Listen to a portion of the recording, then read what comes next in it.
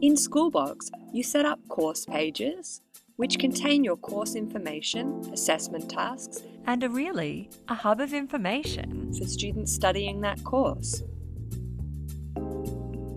You then link your course to your class page. You can import your course, and this brings over all of your assessment data for students to see.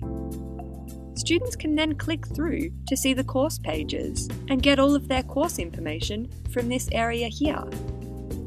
It works best to set up your course information on course pages rather than on your class page. There are many different reasons for this.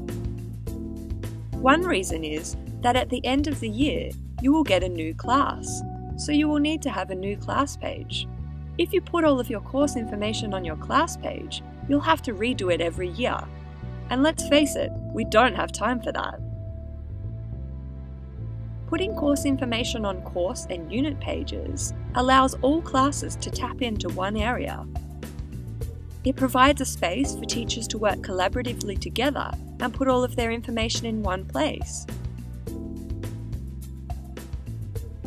This avoids 10 teachers making the same content every year and allows teachers to work together and create it once and continue to edit it as they require.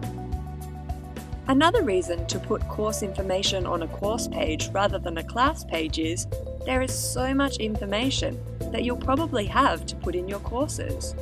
If this goes on your class pages can quickly become very busy and cluttered, and students won't know where to look.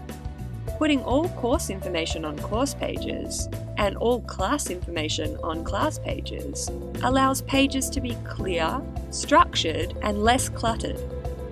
This makes finding things a lot easier for students and teachers. If you liked this video, remember to hit like and subscribe to our Schoolbox YouTube channel.